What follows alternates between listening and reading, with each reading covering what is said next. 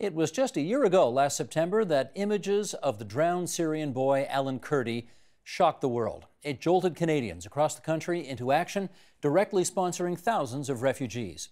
Such private sponsorship is unique in the world and played a critical part in Canada bringing more than 25,000 Syrian refugees to our shores quickly. Joining us now to examine that system and how well it's working, we're joined in Montreal, Quebec by Janet Dench. She is Executive Director of the Canadian Council for Refugees. And here in our studio, Senator Ratna Omidvar, the former chair of Lifeline Syria, and Ellen Wooliver, Refugee Sponsorship Administrator at the Christie Refugee Welcome Centre. And it's good to welcome all three of you to our program here tonight. Let us start with a quote from a report from the Canadian Council for Refugees. This is Janet Dench's organization, and it goes like this. Unique in the world, Canada's private sponsorship of refugees program has allowed Canadians to offer protection and a new home to more than 275,000 refugees since its beginning in 1979. Despite its historical success, the program has faced dramatic challenges in recent years. The strength of the private sponsorship of refugees program depends on its core principles: additionality and naming. So let's get into this. Janet Dench, what's additionality? Additionality is the principle that the refugees that are sponsored by private sponsors, by citizens and Canadians, that they are additional to the refugees that the government resettles on behalf of all Canadians. So as Canadians, when we do private sponsorship, we should know that what we're doing is giving a home to an additional number of refugees, not taking on sponsorships or resettlement that the government should be doing. Understood. Just before we go to that second principle of naming, let's play a clip of Dr. Martin Mark. He is from the Catholic Archdiocese of Toronto. He gave a speech recently in which he discussed this very issue. Sheldon, roll it if you would.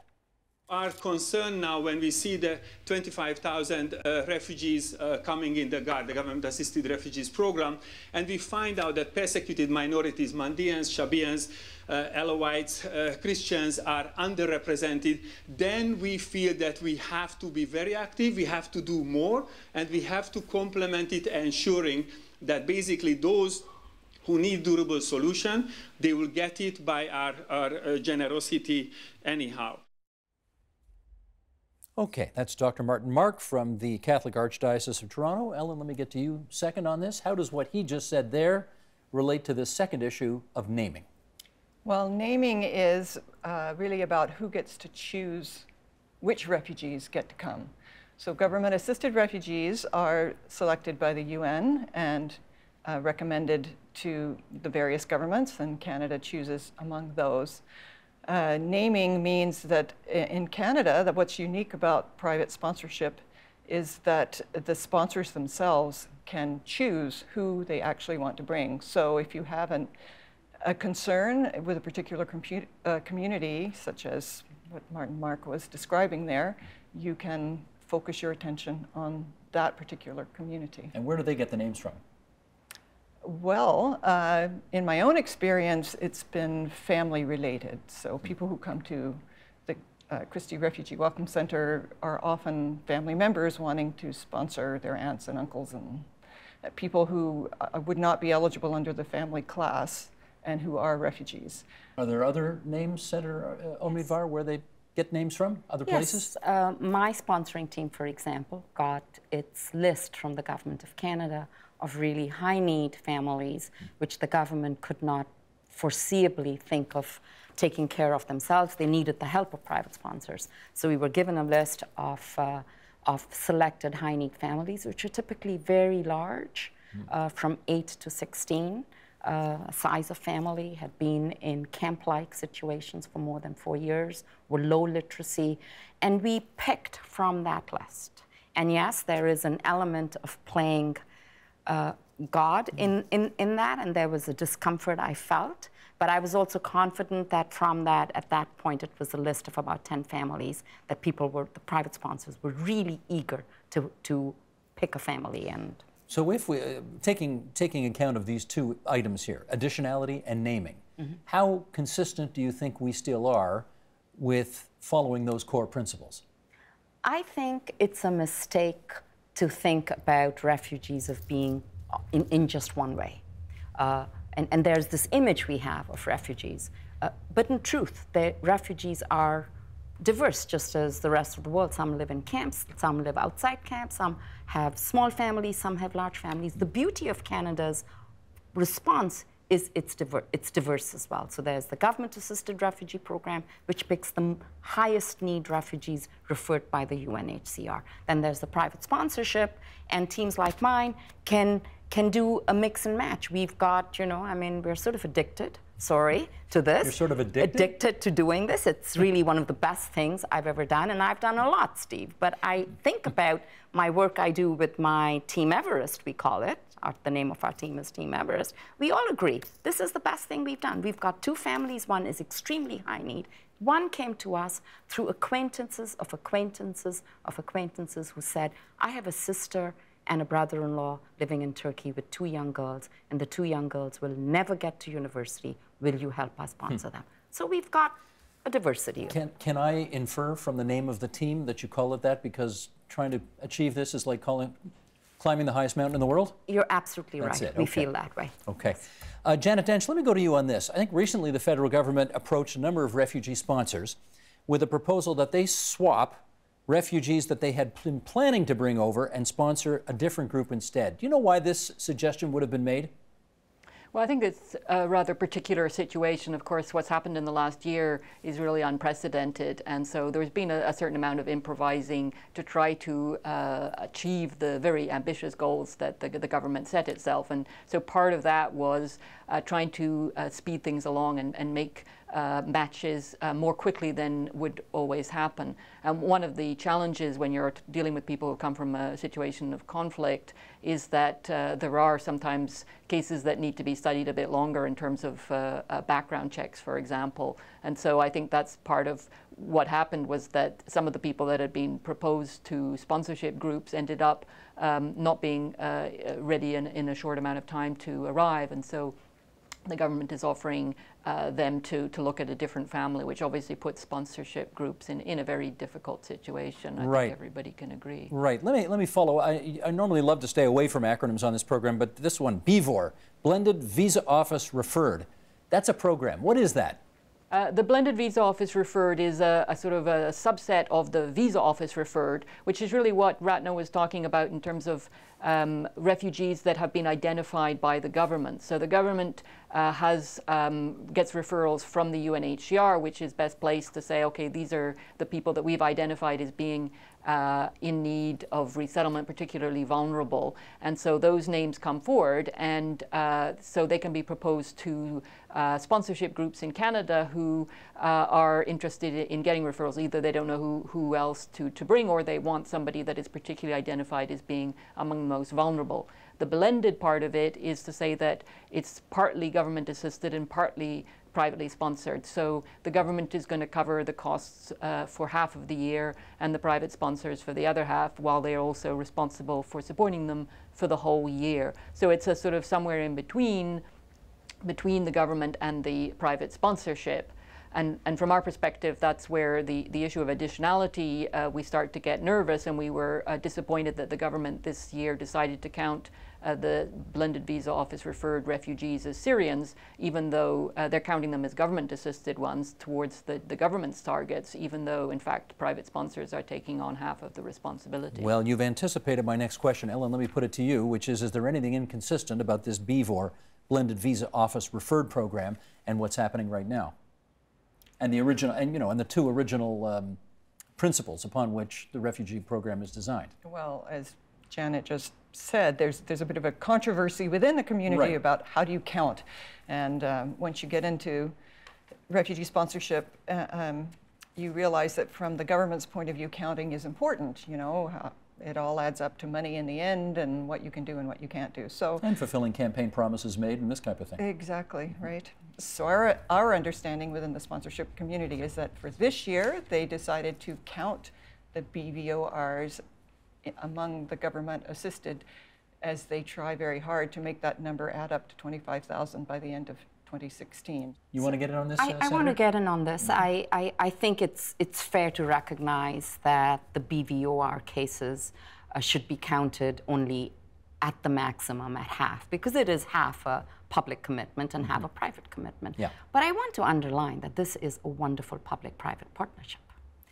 We would never have found this family without the help of the government. The government would never have been able to bring them over without us. And here are 12 people who lived in a camp, 8 children between the ages of 3 to 16. The 16-year-old boy reads at grade 2 level. If that's not high need, I don't know what is. Gotcha. Let me read something else to you, Senator. This is from the cbc.ca website. Last February, some criticisms coming to light regarding an email from the ministry responsible for refugees, and it read as follows. I am asking that the sponsorship agreement holder community delay sponsorship application submissions in 2016 until planning for the Immigration Levels Plan is finalized. During this period, Immigration, Refugees and Citizenship Canada will continue to accept applications submitted for Syrian refugees. And then the reportage goes on to say only 35 private sponsorship applications were received for all non-Syrian refugees in January 2016, compared to a monthly average of 387, in other words, more than 10 times as many, in 2015. Have the criticisms from groups wanting to sponsor non-Syrians been adequately dealt with at this point in your judgment?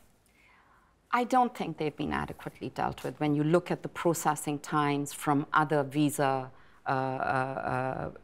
offices in high-need refugee producing countries or jurisdictions, one has to sort of understand that our resources were shifted to meet the demand in Syria. Were we ill-advised to do that? I think it was an appropriate response to some extent. It was the largest humanitarian crisis after the Second World War. We had to take some emergency measures. But you know what it also meant, though. But it also meant, I think now the time has maybe come for us to have to think about a two-pronged response. We must always be ready to launch an emergency response, because emergencies are always going to happen. The way of the world tells us this. But at the same time, we must have a stability of infrastructure that continues to respond to other. I mean, I get emails from people in the South Sudan, from Kampala, and these emails are heartrending. And I say, we played God, literally, in picking that family over another. It makes me feel inherently uncomfortable. And I would be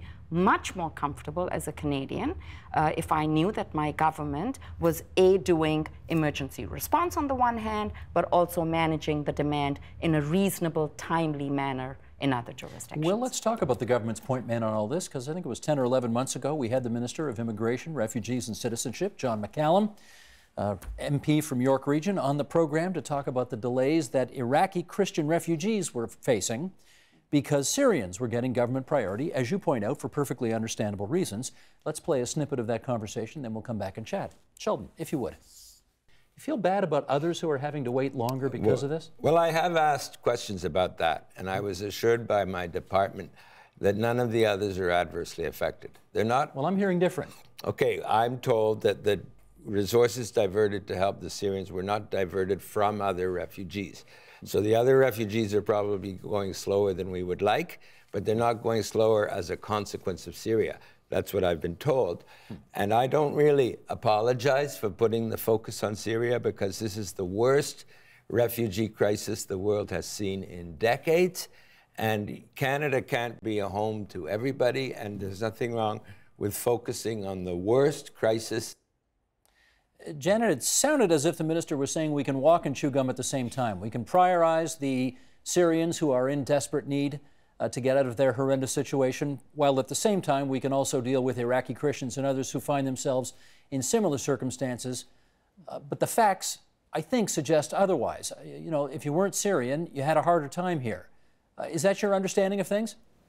Well, I think it's also important to look at the broader context, which is that there has been very different realities depending on the region that you're coming from. And refugees from Africa have been having a really hard time getting to Canada. So there's been very long delays. The situation this year with the focus on Syria doesn't help, but it also is not in itself responsible for the fact that people have been waiting 5 or more years in many cases for their processing to happen. I do give credit to the government that has recognized the need to respond to other refugee populations. I know that it is part of their consideration, but from our perspective, there needs to be a higher priority given to resolving these issues and to be seen to be resolving them too. The government has put a lot of emphasis into promoting Syrian refugees, and that is terrific, but it means that a lot of people across Canada, they think only Syrian when they think of refugees. And so we would like to see the government take action, but also speak out about why it's important for us as Canadians to be responding to other refugee situations. Ellen, I think at one point the ministry basically suggested stop submitting applications for non-Syrians. That is, you know, they may not have wanted to, but they saw it as a reasonable request given the inundation of Syrian cases that they needed to get through. Do you think that was a reasonable response by the ministry? Well, there's a lot of technicalities in this world, and that request was actually based on the, I understand that the levels of the people they want to sponsor in the following years are supposed to be submitted by November, but because of the election, that didn't happen. At the same time, because of the big Syrian movement, you know, that was to carry on while we waited. And it wasn't the first year we've been asked to wait until our allocations had been given out. So reasonable request? I think, well, the response of the sponsorship community is interesting. As you pointed out, only 35, you know, it was left up to the sponsors. You can go ahead and submit if you want, but we ask you not to, except for Syrians. And as you said, only 35 applications went in during that time. However, it is important to say that this is a mammoth year for sponsorship, and it's a mammoth year for refugees. Yeah. We were talking in the lobby earlier, 44,000 landings this year. That's almost twice, Steve. Yeah. And yes, we can't take every refugee in the world. Other nations must step up to the plate, absolutely. But it is a moment, I think, quite like the 1980s when we welcomed the Indo-Chinese refugees. It's been an enormous nation-building movement, partly because of private sponsors, because for the first time after, I think, 20 years, unusual groups stepped forward. So dog walking clubs and film groups and moms and tots groups and university presidents. And everybody said, I want to sponsor. It was like a positive infection. It's wonderful. A positive infection. Yes. That's an interesting way to put it. Okay. Let's, Sheldon, can we go to chapter 4 here? Let's put this chart up. We've got you two in the studio, just look at the monitors here. We have a chart which shows that the number of applications to sponsor refugees, that's the blue line. The blue line sort of in the middle there. Usually exceeds the number of refugee applications that are finalized, thus leading to an ever-growing backlog. And I want to know, Janet, let's start with you on this one. What do we do about this? Well, it's a question of the will of the government. How much space do you want to give to private sponsorship? And in the last few years, as you point out, the number of refugees that they've been willing to bring in each year has been less than the number of sponsorship applications that are going in. So obviously that leads to an ever-growing backlog.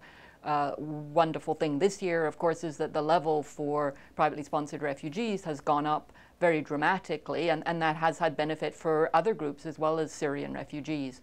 But a critical question is going to be what will happen next year and in the following year. So we're all waiting. Next week, the government will be tabling the levels for the next year and maybe the next 3 years. So we'll be looking very closely to see are the levels for private sponsorship going to be high enough so that that backlog can be absorbed in a very short space of time. Senator, do we know if the backlog is on our end processing or in the country of origin? Do we have any idea which it is? I believe the backlog is on the other end, the delays in getting people to interviews, to getting them screened, to getting them security screened, the medical exam, getting them on the IOM flights. This is a time frame that continues to sort of lag out, and ultimately it's a question of people on the ground. How many people is Canada willing to commit to processing on the ground? And it's a direct function of A equals B. So if we had more people on the ground, we'd get processing more faster. Ellen, anything to add to that? No, I think that the complaints you hear, for people who have decided that they are interested in sponsorship, they've been infected. Positively infected. Positively infected. They're saying, well, why can't, we did it for the Syrians, why can't we do it for everybody else? I mean, if you have this amazing political will to send jets over to collect 25,000 people, you can do a lot. Yeah. We've got, Janet, again from your organization, a map here. And Sheldon, maybe we could bring this up right now. This is from the Canadian Council of Refugees, and it's from that report we cited off the top of the program, which shows that countries that are covered by capped visa offices. Let's start with, Janet, first of all, just what that means.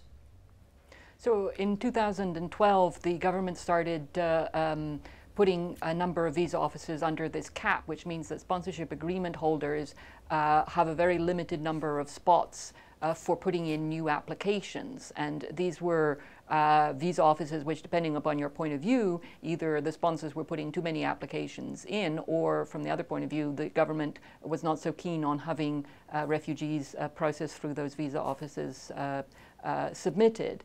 And so it means that if you are looking for somebody to sponsor a refugee that is in one of those areas, it's very difficult to find a private sponsor who has a space available. Is that why the caps were put on in the first place? So the caps are, as I say, they're really, I mean, they correspond also to the backlog. So the idea was that, okay, well, we've got a big backlog here. We'll stop people putting in new applications, and then we'll process the old ones, and we'll be able to bring the processing times down for those visa offices. But it really hasn't worked, because even though the number of applications you can put in has been very restricted, it nevertheless remains that those visa offices, particularly Nairobi, which has a huge backlog, those remain visa offices with very, very long processing times and large backlogs. Sheldon, maybe we so could... that's one of the real challenges, and it's one of the reasons why we're in a kind of a completely impossible situation where we want to encourage people to look at refugees from other parts of the world, but when it comes to it, if you say, okay, well, why don't you take try for an Eritrean family, well, you look at the visa offices and you say, well, sorry, we can't sponsor them because there's a cap on the numbers that can come out of that region. And furthermore, we look at the processing times and we see that it's going to take 6-7 years before they arrive. And so, of course, that's going to be a total discouragement for any sponsorship group to take it on. Sheldon, let's just flip the map up one more time rather quickly. Does it, in your view, Ellen, still make sense to have these visa caps put on place in these countries? Well, it's a matter of doing the math. You know, if the backlogs is what leads to it taking 4, 5, 6, 7 years for people to come, which is really not acceptable for a refugee situation. Right. And so the idea of putting on a cap is to bring down those backlogs to try to get to, I guess their ideal is an 18-month processing time. Does that ever get hit? Ever hit 18 months? Yeah, the claim is that they're going to get close to it in the next year or so. But so it means bringing more people here more quickly, and that is happening this year. But we'll see. Let me follow up with you on this. September this year, Canada signs an agreement at the UN to help other countries implement private refugee sponsorship programs, the likes of which we have here. What do you think of that move? I think it's a great move. I think that the program in Canada has certainly enabled the government to do more than it could have done, and it seems like something that the rest of the world could benefit from. Senator, George Soros is involved in that. Yes. George Soros' name is always wrapped up in controversy, and there's controversy here too. Any issues that you're concerned about? Well, George Soros is a controversial pro-democracy entrepreneur, and he puts his money where his mouth is. He does.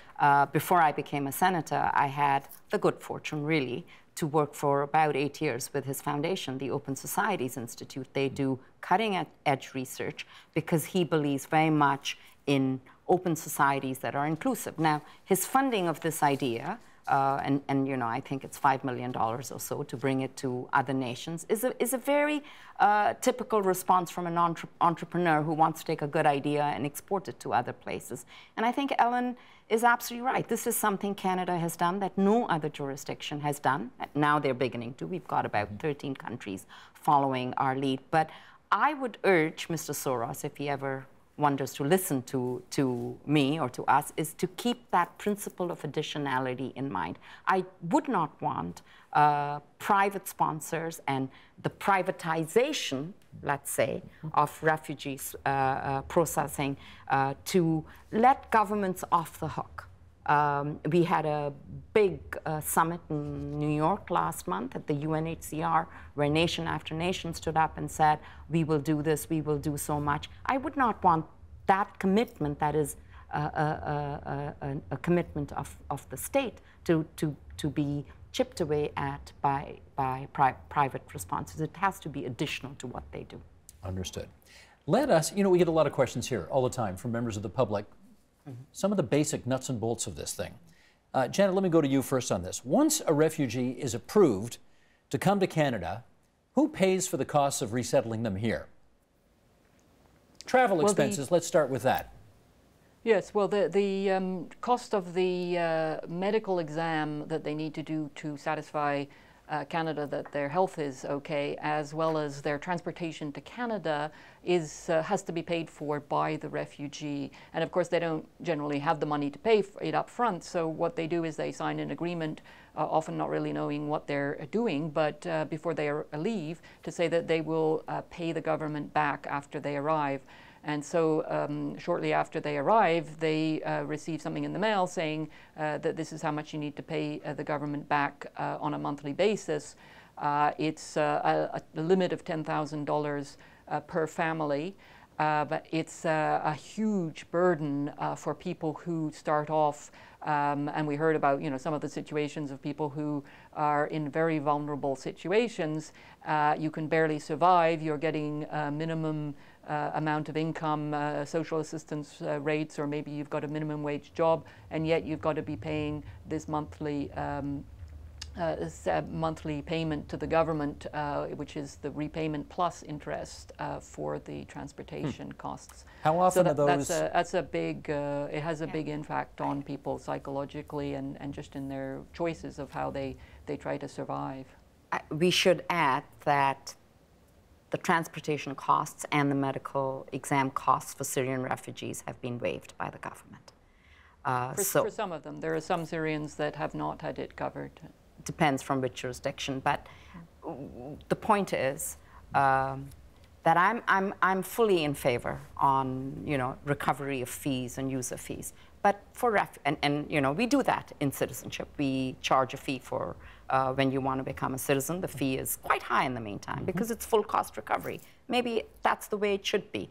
But for refugees, I cannot understand that we are being compassionate on the one hand and being transactional on the other. I find those two ideas contradictory. I would prefer us to be fully generous to refugees. So waive that fee entirely. Waive that fee. Leave it up to them once they've settled, and ask them, when do you think you are ready to give back something? I know, and we all know here how difficult it is for refugees to find work, to integrate into the community, to have this threat of repayment hanging over your head, and in many jurisdictions, from many countries, having a loan and being indebted it's a very, very difficult thing to cope with. So I would say, let's find money elsewhere, maybe elsewhere even in the immigration system. There are immigrants who can afford to pay for what they get, but let's be fully compassionate for refugees. Jenna, what happens if they can't pay the money back? Well, they will often be harassed by collection officers who try to get the money off them. Eventually, in some cases, of course, it's declared non-payable, but it also has impacts. For example, if you want to sponsor another family member and you haven't finished, you're behind on your payments there, you won't be able to do that. So it can have consequences for people if they don't manage to pay up.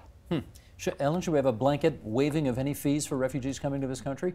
Certainly, I think the medical and the transportation fees should be waived. It's just so counterproductive. They're working so hard to settle, and we have settlement agencies to help people integrate. It makes no sense to arrive here with a bill.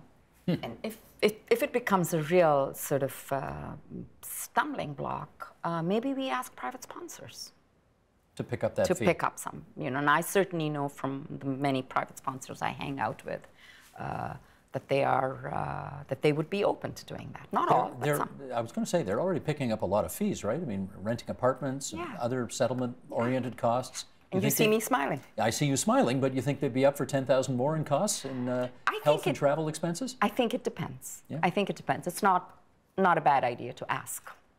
You don't ask, you don't get. Yeah.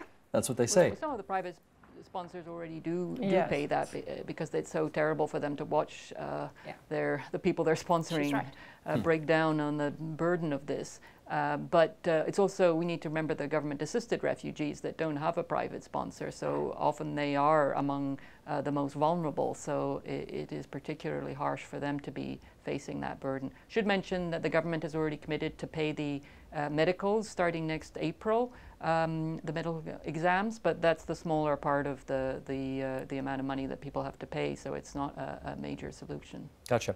Got just a couple of minutes left here, and I guess I just want to go around our literal and metaphorical table here and find out what you three believe to be the most pressing issue that you think the government needs to address as it relates to this private sponsorship program and the way it currently stands. Ellen, why don't you start us? Seeing what happened after the picture of Alan Kurdi and seeing how much interest there is and how much generosity there is, I think the most pressing issue perhaps is to figure where does that grassroots interest come from and how do we nurture that and how do we make that work for more people. Janet Dench, how about you? I would say to give the priority to clearing out all of the backlogs and making sure that there can be equitable treatment of refugees in a timely way from all parts of the world. In your view, does the government seem committed to doing just that? We know that there's a goal to get rid of the backlogs. Whether that's going to be achieved, we're all watching carefully for that. Nice diplomatic answer. Okay, Senator Omidvar, what do you think? I couldn't say anything wiser than what Janet has said. Backlog, I know that private sponsors are a high demand. They are vocal. They're very upset that they've raised the money, they've rented apartments, they've Skyped with the kids, they've got the baseball hats all lined up. They've made that connection. And made that connection. They're emotionally committed and they're sitting back and waiting and they're not happy. So I would say if the government wants to rely on private sponsors in the future, then it needs to clear the backlog and make these private sponsors feel valued in that way. They're very upset right now, I would say. You're a senator. I mean, you can go right to John McCallum and make that case. I am going to the minister and making that case, but I think there are bigger issues at play. Janet was, again, completely right. What's really at the heart of all of this is the numbers. We have to get the levels discussion, and I'm hoping it's not going to be a levels discussion that is based on 1 year. That's insane to make such big plans for 1 year. We have to do them 3 years at a time. There has to be some flexibility within each class. This year, maybe more refugees, less of this, more of that. But it is the numbers that define how this game gets played. And so we're all waiting anxiously for what happens next week. And we'll keep watching. I want to thank all of you for coming on TVO tonight and helping us out with this. Janet Dench from the Canadian Council for Refugees on the line in Montreal, Quebec. Senator Ratna Omidvar, the former chair of Lifeline Syria, and Ellen Woolever, Refugee Sponsorship Administrator with the Christie Refugee Welcome Center. Good to have both of you here in our studio as well. Thank you. Thank you. Help TVO create a better world through the power of learning. Visit TVO.org and make a tax-deductible donation today.